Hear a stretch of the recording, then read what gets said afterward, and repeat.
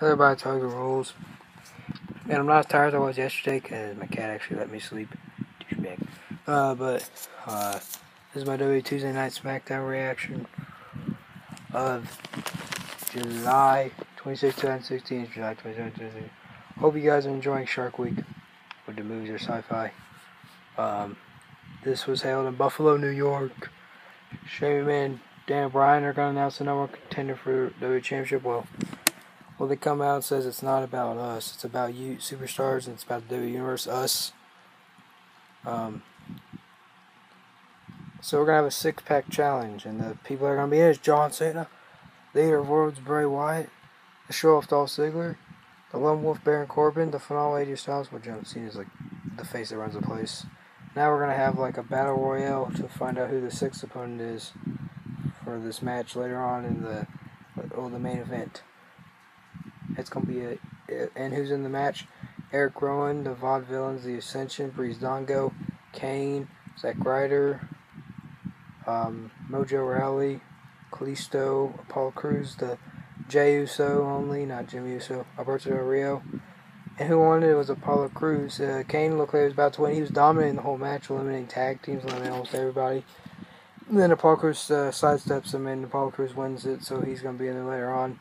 Says, I'm going to win this match, and I'm going to celebrate later. And guess who's coming back next week? Ain't no stopping me. Nah. Shelton Benjamin is returning on Smackdown Live. He's going to be he's going to be exclusively on Smackdown. The wrap on the show is Dolph Ziggler said he lost his way, that he's going to regain it, that now that the power's back in his hands and on the authority's hands, that he's going to come back and win this and be number one contender. For Becky Lynch versus Natalya for a rematch from Battleground. Natalya looked like she was about to win it, but then she reverses it into a disarmor, and Natalya taps out, and here comes all the other women on the SmackDown roster. Here comes Alyssa Bliss talking credibly, and she has not been stepped in the ring. Naomi comes out. I haven't seen her in a while. Here comes Carmella, fabulous, and here comes Eva Marie, which is a weird entrance. That's how we ended out okay. It made no sense because it really didn't prove anything. Just there they are. Or Baron Corbin says, I'm going to win this match for only myself. Six, The Miz.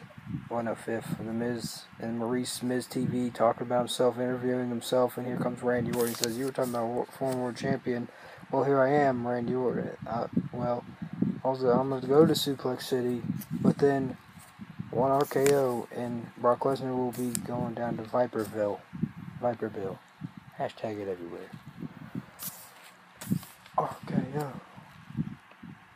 And the Miz starts making Randy Orton mad. Says that, well, that won't be my first match. It won't be the last match. But it's not gonna be a first match because what happens if I face you?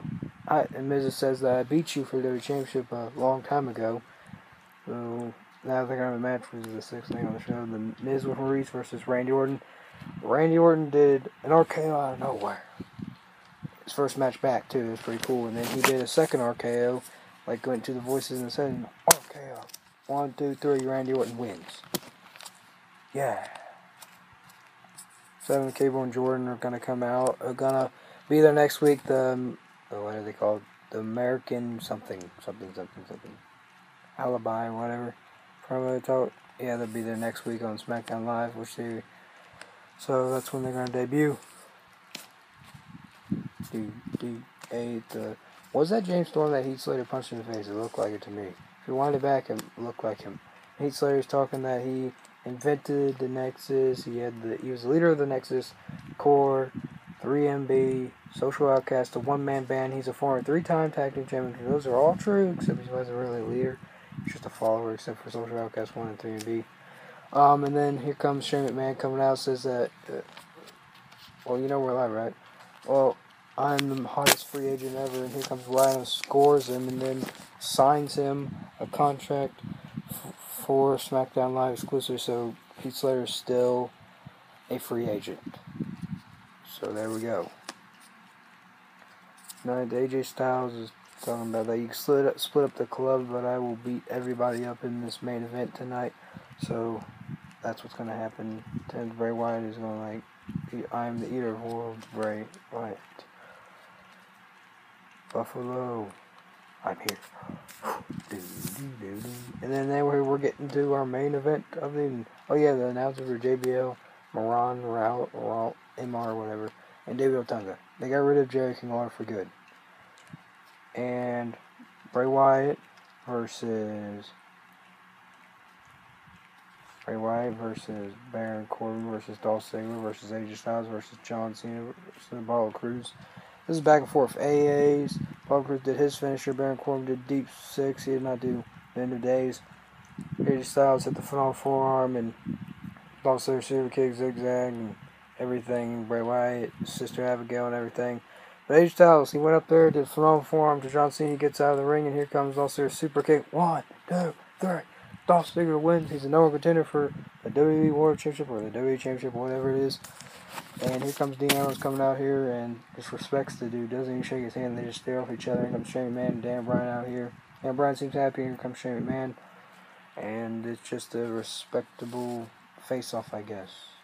That's how we end the show off. And we ended off with Dolph Ziggler, the show off, with his music playing. And that was it.